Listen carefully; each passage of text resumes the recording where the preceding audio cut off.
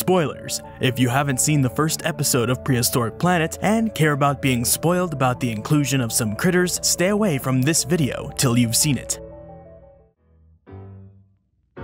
This video was made by using my own knowledge, scientific papers, as well as the words of the people involved with the show itself. This is in no way meant to provide undue criticism towards the hard work that went into the show. In fact, there are very little instances where it may come off as me saying that something is wrong, as I am not an expert on every single group of animals, living or extinct. I used the words of other experts that may know the given organism better than I. Many criticisms are merely nitpicking and do not affect the quality of the overall show, and many are also debatable. I used the words provided by lead paleontological consultant Dr. Darren Naish via his Twitter threads discussing the designs and design philosophy of all the animals in Prehistoric Planet to construct a more fleshed out scientific discussion than the show provides. Obviously, the show is meant to be more visual and myth-breaking or trope-busting than purely informational or educational. It does deliver a good amount of scientific information, but only that which is absolutely needed in the context of the scene or episode. I think a lot of people wanted more thorough explanations of why some animals were reconstructed the way they were, especially considering how strongly updated they are with speculative but scientifically rooted displays, behaviors, and tissues, because of the stranglehold the 80s and 90s nostalgia-fueled outdated reconstructions have on most dinosaur-related media. So, please take all this into consideration when watching my scientific reviews of Prehistoric Planet. I was not aware of any information that may come out after the writing, recording, editing, or publication of these videos that may counter any issues I bring up with the dinosaurs of Prehistoric Planet.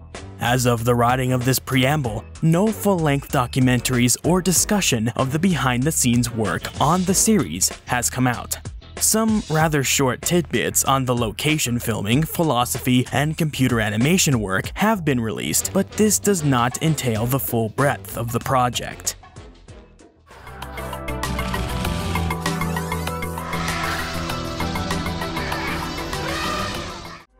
Kaikaifilu. Design. Kaikaifilu is a tylosaurine mosasaur from Antarctica. This guy pops up really quickly in the end Turangisaurus segment to harass the pregnant mother.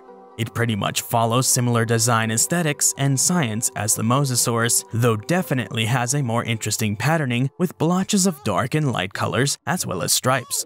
Perhaps they are trying to infer ecology with the color scheme of this mosasaur versus the mosasaurs from earlier in the episode. They have Mosasaurus with an all-over tropical blue color with a lightish blue tan on the underside. The male also has a bright red patch on its head. The Kaikaifilu seems more adapted for deeper, darker waters, with a dark blue top and bright tannish white bottom. That makes perfect sense with its endemism to Antarctica and southern seas. Amelia Zetlov is back again with some minor criticism.